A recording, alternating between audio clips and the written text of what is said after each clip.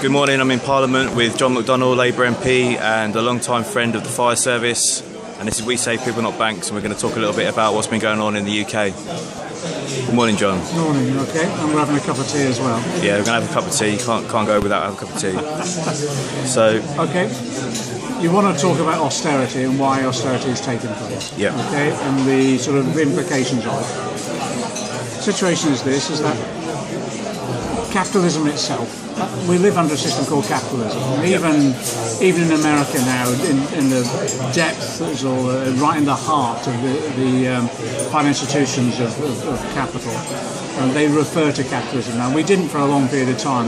No one wanted to talk about the economic system and describe it as capitalism, because as soon as you do, you realise actually there's a system that's operating not in the interest of most working people. In fact, capitalism is based upon the drive for profits made out of working people, the hours that they work, the low wages that they have, and inevitably, if you can chart it on a map, virtually every 25 years, capitalism will come into crisis, because this drive for profits forces down wages. Working people then don't have the income to buy the goods that are made under capitalism, and you have a crisis of overproduction and underconsumption. That's one theory of capitalism anyway. And the person who explained how capitalism works best, they now begin to teach him again in our universities, is Karl Marx, because he wrote Das Kapital, and it explains exactly that capitalism itself, how exploitative it is of working people, but also how crisis-ridden it is. This time round, what happens is that when they go into crisis, what happens is they're competing against each other, they're investing all the time to increase their profits. The more they invest, the less profits they make, because they're having to pay more to make those profits.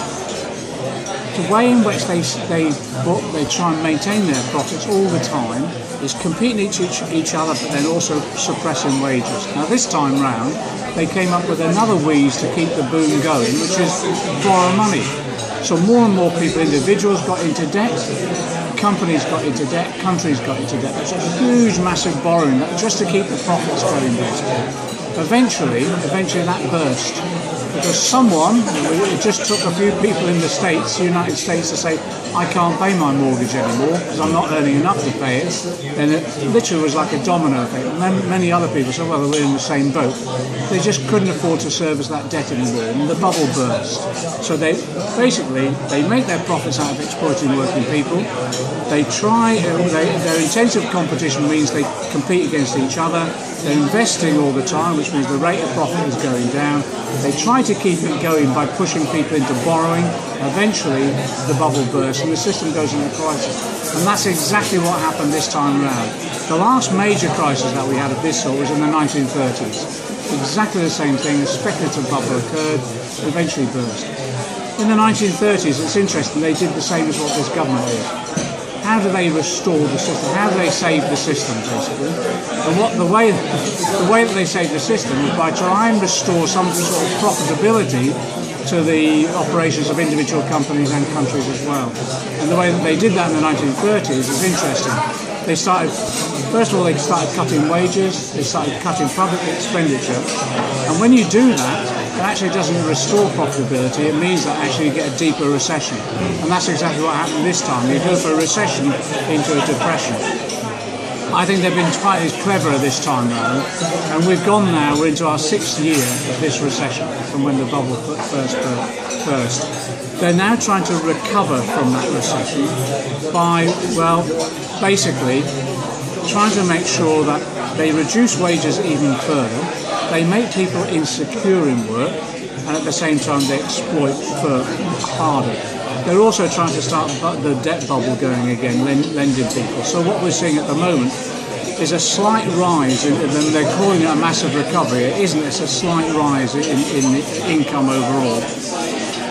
But it's a recovery for a selective group within society, the rich. It's a recovery for the corporations, a recovery for the rich. Most other people, they've suppressed their wages, they've made people insecure at work, they're working insecure hours, zero contracts and all the rest of it. So they're building the recovery by keeping that, if you like, working people on a breadline virtually for many people, and as a result of that being able to get what profits they can for redistribute to the rich. I think we've got most probably facing, despite what all the media are saying about economic growth and all the rest of it, most working people aren't experiencing any form of recovery.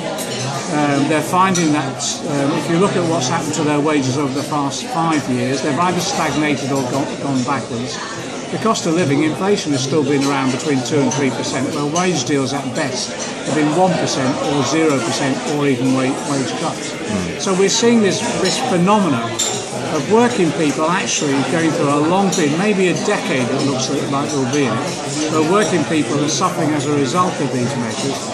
But actually there is a boom reoccurring. It's a boom in the city and it's a boom for the rich. The bankers' bonuses have started again in the City of London. It's absolutely staggering. The bonuses have started again, but in addition to that, the dividends that are pouring into stakeholders' profits as well, speculators' profits have started again. And you saw that with the sale of Royal Mail. Yeah. They sell it at a third the price, so they're making 2/3 profit on nearly 70% profit on it now, for example. So that's the situation with austerity. This government's role was quite simple: solve the economic crisis on the backs of working people, make sure the people that they represent, and it's largely finance capital in the City of London and the wealthy elite, make sure they're protected and make sure that they can back into profitability as rapidly as possibly can. And that's what they're doing. So to do that, you cut wages, you make people insecure at work so they're readily exploitable, introduce things like zero-hour contracts, etc. But in addition to that, you cut the social wage. What we call the social wage is basically welfare benefits, health service, education, housing, all those things that you get from the state but you pay in for with your taxes. So part of cutting wages is also cutting the social wage. And they've been ruthless at it. More than any other government we've seen since the Second World War. So the situation we're now in, Tory government, restoring the economy in the interests of the rich, making sure that low pay and insecure work is made permanent, because that's the way that they can maximise their profits. In addition to that, cutting the social wage on a permanent basis as well. Interestingly enough, it's not just about cutting the social wage either. They've come up with new ideas.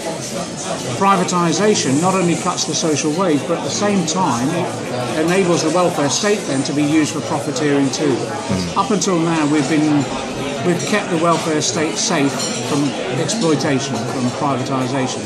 And even Thatcher wasn't prepared to privatise the NHS. It wouldn't go as far as she's done on prison, or this government has done on prisons, probation and all the rest.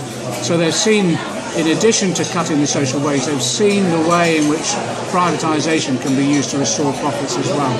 So one of the big booms in this country at the moment, where the major profits are being made, are in public services that are being privatised. We've seen it with Royal Mail, but the NHS is just as bad. We're seeing the NHS being privatised in the next 18 months.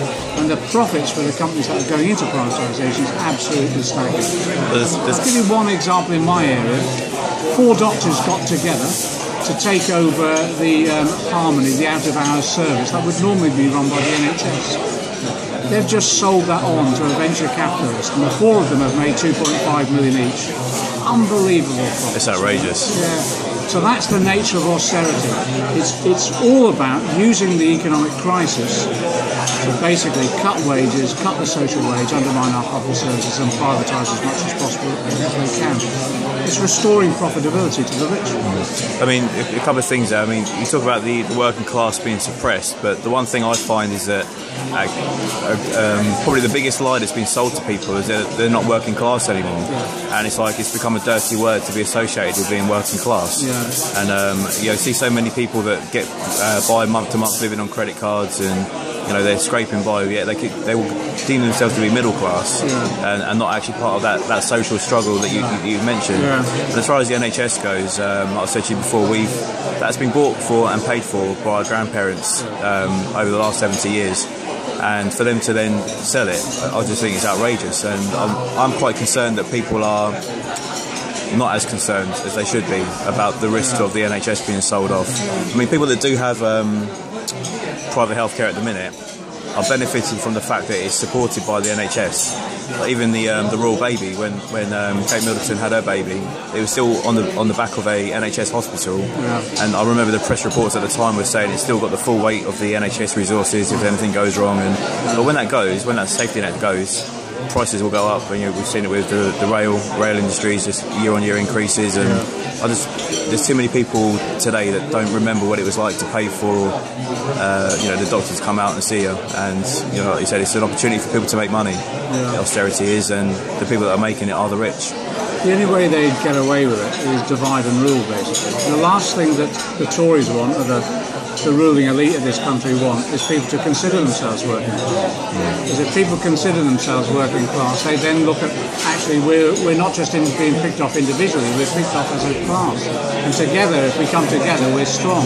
So all the battle of ideas, all the media, everything that Tory politicians and others say is to divide up working people, pick them off one by one. Argue that in the private sector their pensions are less as good than they are in the public sector. So why should the public sector workers get a decent pension? Well, again, it's all divide and rule. Why should people on benefits live on benefits that are anywhere near a livable wage? So therefore they divide them from working people. Why should the elderly get away with decent, they've invested all their lives in taxes and all the rest of it, but why should they get the benefits that they're getting when the young people aren't? So again, it's divide and rule all the time. You divide public sector from private sector workers, you divide unemployed from people who are in work, you divide young people from old, you divide white from black. Exactly all the time it's about divide and rule. And it's to ensure that working people don't understand that they're all part of the same class, we're all part of the same, we have the same struggle, we have the same interests, and it's trying to make sure we never come together again. When we do come together, through our trade unions or through the political campaigns that we do, the working class in this country can't be beat. And we've demonstrated that. And the best example of that is when Labour were elected after the Second World War. We elected a Labour government, introduced the welfare state under Attlee, and there was class solidarity to elect that Labour government and drive through major reforms, the construction. The country was in economic crisis then, heavily in debt after the war. We built the welfare state, we built the NHS, we built free education for all our kids right the way up to university as well. We introduced council housing on a scale we've never seen before, so people have a decent roof over their heads. We introduced trade union rights effectively again, but linked to legal aid and rights within the courts as well. And that was as a result of working people realising they had a shared interest, and if they exercised their democratic rights on a basis of class solidarity, they could elect the Labour government and transform the life chances of ordinary working people. The Tories learnt a lesson from that. Never let the working class ever again unite in that way. Divide and rule as best every time they possibly can. And part of it is ideological, the selling of ideas through the media all the time, and trying to disparage the working class so people just don't want to be part of it anymore. I think people are waking up to that as much as they can, really.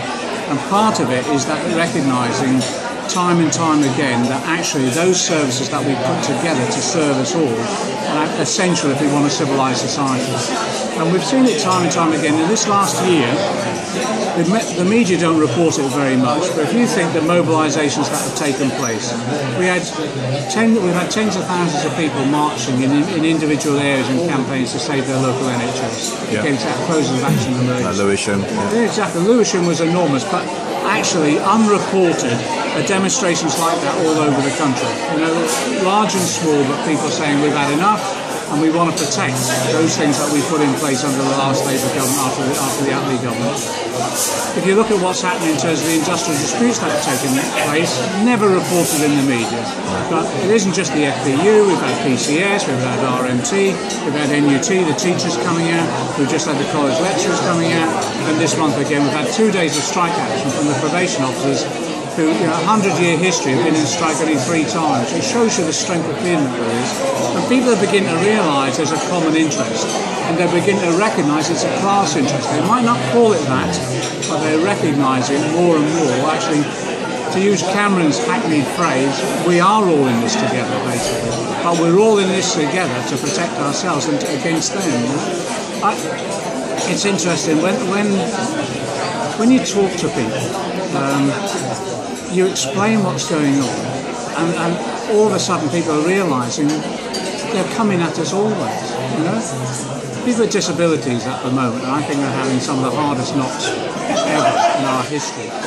They've introduced the ATOS system. It was introduced under the last government, but it's been used ruthlessly by this government, where every person on disability living allowance is being reassessed, not on the basis of what their doctor is telling them they need, but by a private company, and largely by unskilled, but not even medical qualified staff. So they're being kicked off benefits. Unemployed people are being sanctioned. You know, sanctions have gone up from 100,000 a year to over 500,000 a year, where they're losing benefit overall.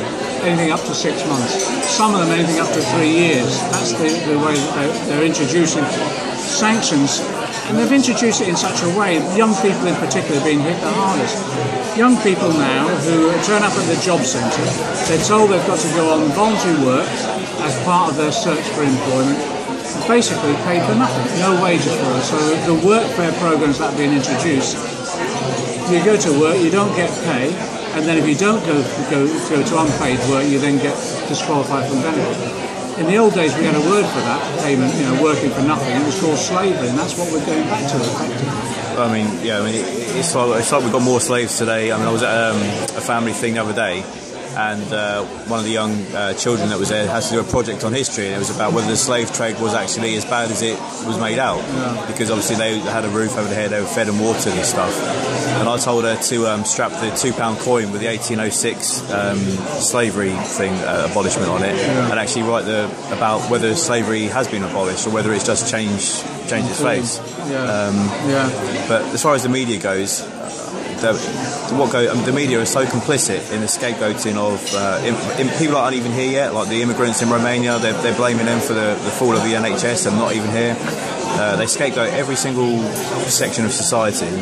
How can we hold them to account? What can we do to bring them? You know, they're specifically the BBC, paid for by us.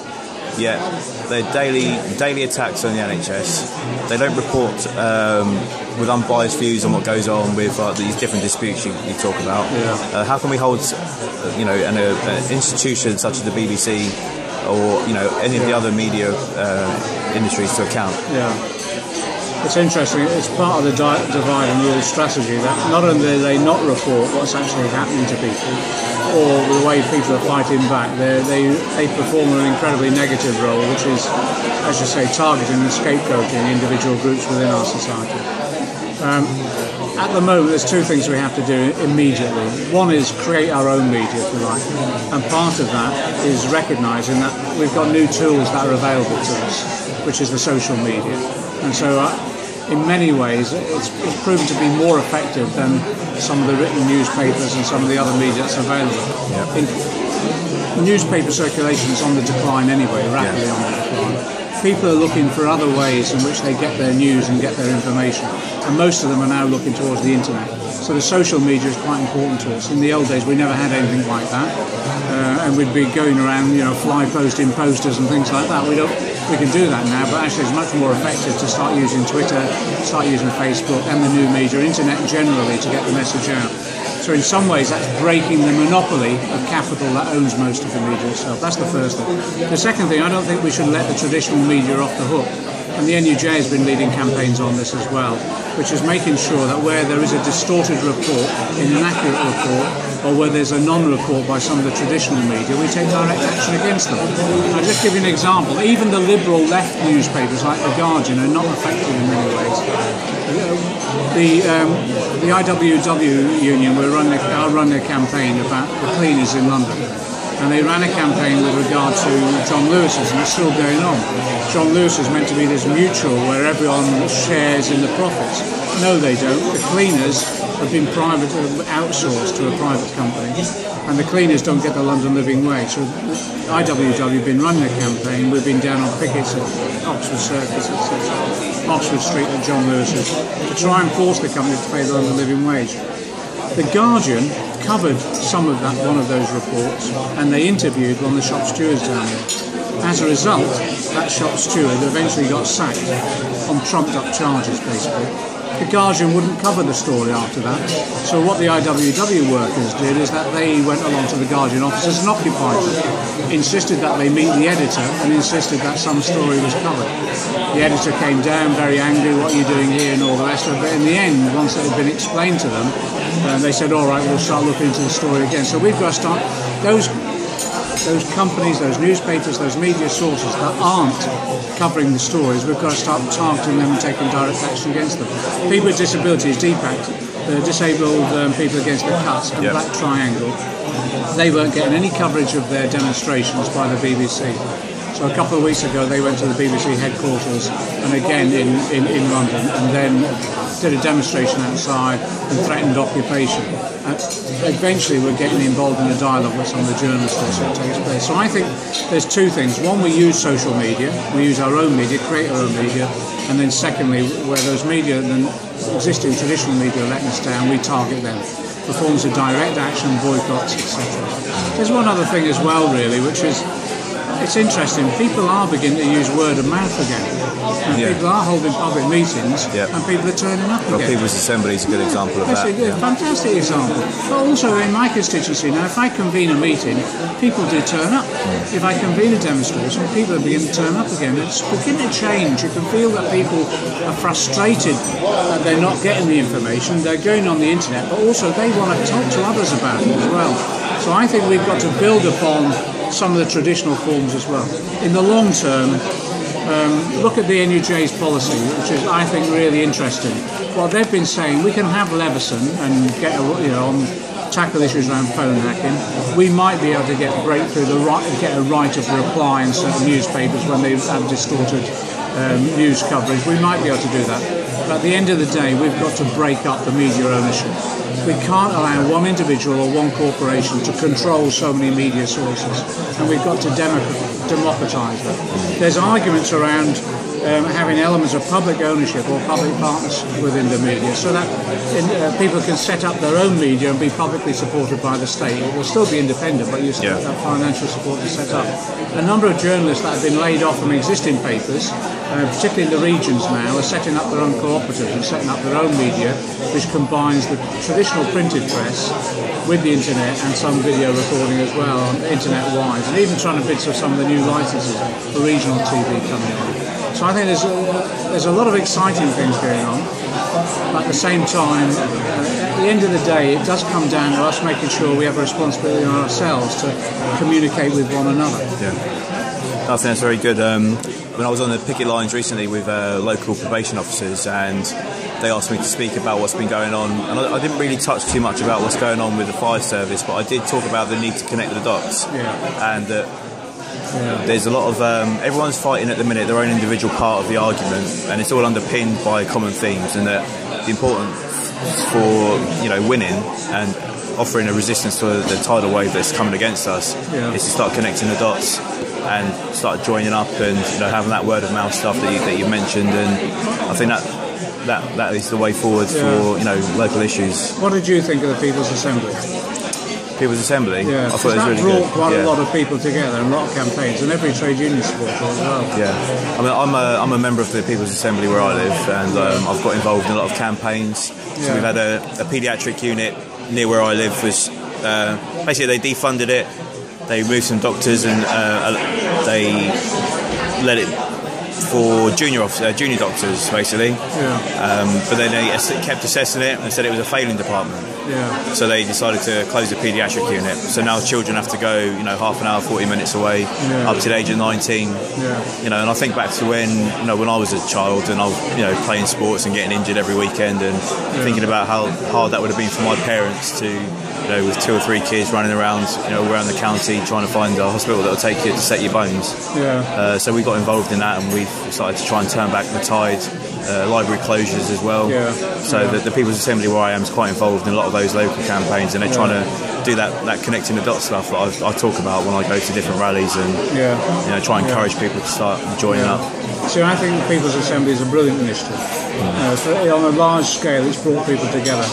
We're all working in our own individual groups, political parties, trade unions and all that, but we needed somewhere where we could really work together. And also in our movement, there's lots of splits, arguments, and all the rest of it, and the usual stuff, you know. And it does become, you know, it becomes like the life of Brian, you know, the Palestinian peoples and that sort of stuff. But actually, the People's Assembly, it's almost as though people have left their guns at the door and they've come in and said, okay, we've got to work together. The crisis is so bad, we need to work together. And it's brought new people into it, which is fantastic. So I think it's a good initiative. But linked to that, we've got to have coordinated industrial action as well. Now, the union, we set up a group called the Trade Union Coordinating Group. They meet on 10 left unions, meeting on a regular basis. They're trying to push the TUC into coordinating industrial action better. But at the same time, what they're trying to do is recognise that even if the TUC won't do it, those individual unions can do it. Yeah. And even if people can't exactly all strike on the same day, at least have a programme of action where you can see that successive days, or one finishes and another one starts. Campaigning, because it's all the same message as well, and I think that's beginning to come to fruition now. But it's interesting. You mentioned about the ambulance service, but it's the same with regard to the FPU. People are waking up now to how dangerous this stuff is. You know, in my area, we've lost a pump from Hayes Fire Station. You know, the fire station in Hayes is next to the M4, M25, Heathrow Airport, and some of the major office blocks in West London, as well as some major industry as well. And we lose a fire pump. They're closing the accident emergency down the road at Ealing. They've reprieved it for a few months now to review it again. But even if they continue it on, they're still going to cut it dramatically. So that means my local hospital, A&E, Hillingdon Hospital, will be swamped. So I went to a meeting the other day, a commission that's been undertaken by London Health Emergency, and they went through the timings in traffic of how you get from one area of the constituency across to the accident emergency. And you talk, well, it needs to rain, the traffic seizes up, and you're in dangerous territory. So people waking up to the fact, like the FPU campaign, the NHS campaign that's going on, like, this is really dangerous stuff we're talking about. And once lost, it's almost impossible to recover. That's why I think people are going to come out in the streets now. The thing we've got to guard against is just a combination of, well, I can't do anything about it, you know, we can't win. That sort of, I don't know, defeatism. Yeah, the apathy. Yeah, the apathy, but also that sort of ingrained defeatism, which is, well, we can never win or anything like that. And you mentioned the Syria vote before. That demonstrates, because a lot of people said I marched for Iraq and it never did anything. Well, no, we didn't prevent Blair going to Iraq, but it did ensure that we never went into Syria. And it was quite interesting, the number of MPs who mentioned the Iraq campaign when they were debating Syria. And I think the government realised it wouldn't get away with it this time round. So individual campaigns, even if you don't win that particular campaign, it does have a knock-on effect on other campaigns. It builds people's confidence as well, you know. We're in the heart, you know, with all this noise going on around us. There's MPs getting their cups of teas and all that sort of stuff. So we're in the heart of Parliament at the moment. What's happening, I think, is the politics of this place is eventually being influenced by what's going on outside, particularly in the run-up to the general election. MPs are realising that people are getting bloody angry, really, and they're realising when they go to the next election, people are going to be coming at them, saying, what did you do when they were closing my local accident emergency? What did you do when you were cutting my local fire station, or cutting pumps, or screwing the pension for firefighters? You know what I mean? But increasingly now, people are realising in here, they're going to be facing the general public very, very shortly, and there's a very lot of angry people out there. Even people who are in work, no one's happy, because they're not getting a decent wage, they're having the wages screwed down, then they get by energy prices increases or water rate increases, and there's a general feeling of discontent. In addition to what they're suffering, people are laughing all the way to the bank as well. You know, the city bonuses, the city speculations, all happening again. You know? Yeah, that's why, you know, we kind of felt that there wasn't enough of this connecting the dots stuff going on, and that's why we could come up with this. We save people, not banks. Yeah, I think it's brilliant. It was off the back of what was going on in Spain with the Spanish firefighters there, when they were asked to get involved with the people foreclosing on their mortgages and stuff. Yeah. They just said, no, we rescue people, not banks. And that's kind of kicked off here with some people felt, you know, that was a really strong message. And you know, we've been going around doing political stunts and trying to hold people to account, and you know, particularly some of the more vociferous MPs out there at the minute, like Ian Duncan-Smith. He's someone that he has the cheek to say you can live on £53 a week, but claimed a £39 breakfast on expenses. And so different what about people. The guy who was just caught heating his stables? Oh, God, I saw that in the news on the paper yesterday. I couldn't believe it. But, I don't want the horses to go cold, but I don't want to be paying for it with taxpayers' money. Well, somebody said at a meeting I was at yesterday that because obviously contribution increases are going up in the fire service pensions, and the Queen, when she opened Parliament this year, she talked about her government was going to help the public save for their futures by providing pensions. Well, conversely, the fire service are now facing being priced out of their pension, and you add that onto stuff like the energy bills going up. Somebody said that firefighters face being old and cold. That's true. But you also, pay more, work longer, get less. And if you look at, I don't want to worry you, but if you look at the mortality rates for firefighters, large numbers of them don't see much of their pension, because they don't soon after retirement age. And some of the research that's been done, some of the Scottish research in particular, is demonstrating that there's a higher incidence of heart attacks and coronary disease among firefighters. As a result of that, many of them don't see the full fruition of their pension, even though they're paid in over the years and all the rest of it. And it's because of the stress of the job. It's the physical stress. It's also the stress of what you're coping with and what you're dealing with. That has to be recognised, and that's why retirement age was set as it was. But it wasn't just the physical capacity to do the job. There was a big argument that actually the job has consequences on your health as well. Always has done. It's outrageous what it is. Outrageous. It's theft, basically. Theft to steal your pension. It's daylight robbery at the end of the day, and I think the idea of We Save Lives Not Banks is a fantastic thing. It really is. I think it gets the message across completely. And it's interesting that again, it's not reported much. But you've seen on FBU demonstrations and marches and all the rest of it, the general public stand at the side of the road and applaud. When they see our members going by in uniform, they applaud. So the public support out there is immense, really. That's why the mobilisations, I think, have been so effective. The key thing for us now, though, is that we're going to a general election. We've got to get rid of this government as rapidly as we can. I want a Labour government coming in, but I don't want to go back to New Labour. I think part of this campaign around the People's Assembly and others is making sure we create a climate of opinion in the wider community. That any party that wants to get elected has got to abide by an agenda that we set. And then if they get elected, we don't ever allow them to go through what New Labour did in terms of privatisations and cuts, and allowing the city to get away with the speculation that they did. So again, whatever part of the movement you're in, or even if you're not in a union, whatever, my view is join it, but whatever part of the movement you're in and whatever political party you're in, it is about creating a sort of climate of political opinion that no government can ignore us again. And any party that wants to be elected has to ensure that they abide by some of the principles. That's beginning to have some effect on Labour. Certainly around privatisation it is. New Labour set us up for a lot of these privatisations, but now privatisation has become a bad name within the Labour Party itself, so they're beginning to pull back. We've even got commitments of keeping parts of the rail in public ownership as well now, which was a major break. Yeah, that was a big break. Yeah, but it's going to require continued pressure. On rail, there's always this kerfuffle about Unite demonstrating outside directors of companies' homes and all this sort of thing. Well, on rail, what Bob Crow did is that they took industrial action, they ran a public relations campaign, but also they did target the people who are making fortunes out of this. Bob's idea was to set up soup kitchens outside directors of the companies who are making a fortune. You've made the wealthy, this is what poor people are going through as a result of what you've done. I think that sort of direct action works. Again, it builds up a climate of opinion where we shame those ones who have caused the crisis, and at the same time we put pressure on those that are going to the government to abide by the right policies. Well, my favourite speech by Martin Luther King was, it's commonly known as At the Mountaintop. But I think the message in that speech that's lost, much earlier, is that talk about direct action and civil disobedience.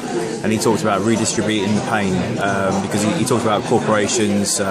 He named different corporations that were making profit out of slaves, basically, as it were. And he said that actually what we need to do is economically withdraw from those sorts of corporations and take direct action and peaceful civil disobedience. I think the message is lost because history's kind of been hijacked, I feel, in the way it focuses on stuff. And you know, so the bit everyone remembers is his last few words about being at the mountaintop. But it was a very powerful speech, and I think you're right there about taking direct action. And I went to a talk by Angela Davis 2 weeks ago. Angela Davis was one of the black radical 60s activists in the States, and she was linked to the Soledad brothers, and did a lot of work around the Panthers and others that were in prison. And at one point in the 60s, the state thought she was so dangerous, they put her on the top 10 of the wanted list, the most dangerous public enemy number whatever she was. And now she's an academic professor in California, a well-respected scholar, and went through all that period of struggle. But she's done a lot of work on what's happening with regard to prisons and black people, basically, in the States. And she said actually the figures is there's more people now in prison in the States at the moment than there ever were under slavery. It's extraordinary, the number. And she described the prison industrial complex where all the prisons have been privatised, so it pays to lock more people up, because the more people they lock up, the more profits they get. And she basically said this is how it works in America. In addition to that, when you're locked up in America, you do work, you have to work, and you earn an income which is a minimal income, hardly anything, but the profit goes to the private company who's got the contract, basically. And when she described it, you realise actually that's the system that's been replicated here. They're privatising our prisons, they're privatising probation, and at the same time they're introducing work within the prison system itself. And we've already got evidence now where companies have laid off workers in the wider community where the contract's been taken over by a prison.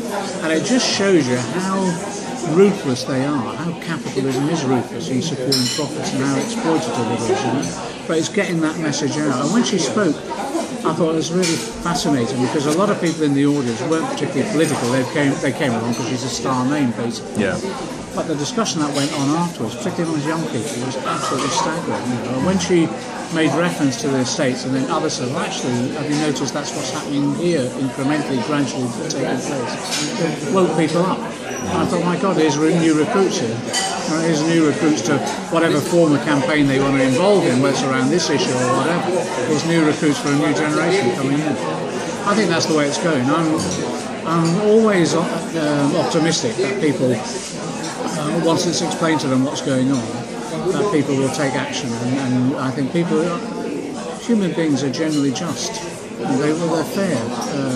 And you see it from in early childhood, how children share, how they look after each other. And I think that's the general ethos. It's the economic and social and political system that we've got that make a sort of dog-eat-dog law of the jungle that inculcated in people. But I think increasingly now they've seen the crisis, they've seen the system exposed, and people are organising now to see where we go from here. And I think it's about every demonstration that we have, every picket line that we have, we should be talking about the grievance, that's why we're there, what grievance we're tackling. But then also we should talk about how it can be changed, what changes can take place. Take the fire service now. What we need to do is make sure in future the fire service is fully democratised, so that in addition to local councillors serving on fire authorities, represent the local people, but we have firefighters on there as well. So that, who's the expert of all this? Well, the people on the front line, firefighters. So every service we have, we now democratise. Same with the NHS. Bob Crow's argument that RMT and the other rail unions are now putting forward is let's not go back to old-fashioned nationalisation. The same old managers telling us what to do. Let's go back to what was envisaged actually in the 20s and 30s by some people like GDH Cole and others who were, some describe them as council communists or council socialists. Whereas you establish the management organisation by including, yes, representatives of the wider community, representatives of the workers, and then, professional managers. But you bring that together so it's democratically controlled. And in that way you combine the talents of everybody. So I think now we've got to resist. As we resist, let's talk about the society that we want to create. You know? What we're doing, Seb is my colleague who works in Parliament with me, what we're going to do here over the next 12 months, basically, is that there's not an awful lot of politics being debated in Parliament, to be frank. If you go into the parliamentary chamber, it's almost a politics-free zone at times. It's that knockabout politics that isn't particularly constructive. It's more theatre than it is politics. So what we're doing at the moment is organising in Parliament itself, booking as many rooms as we possibly can, and just getting speakers along, people who are expert in a particular subject, whether it's an economist or whether it's someone who's experienced blacklisting or something like that. Book a room, get someone to come and talk about that topic, and invite anyone in off the street who wants to come along. That'd be very good. We surround Parliament, the parliamentary chamber, the Commons chamber, with politics. And you never know, it might infect the parliamentary chamber eventually. I think that's a very good initiative, yeah. But just that anyone who wants to raise an issue, we get involved in that way. When I was on the GLC, we opened up County Hall. Now, every night there was something going on, and there were people talking about the housing crisis or the Prevention of Terrorism Act or whatever was going on at the time. The English Collective of Prostitutes were coming down and saying, look, what was happening to them. We had a group who was saying we want to communicate better, we want to set up community radio stations, and it was buzzing.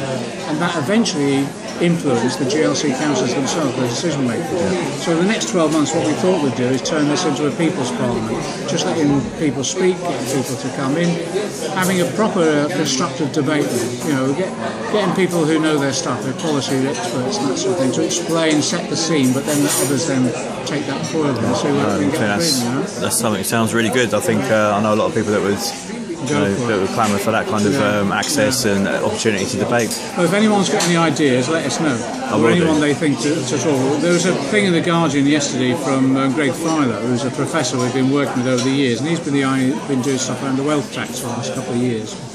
And he's run it through the Treasury model, really detailed stuff. And again, we're going to invite Greg down, just to say this is what a wealth tax will work, how it would work.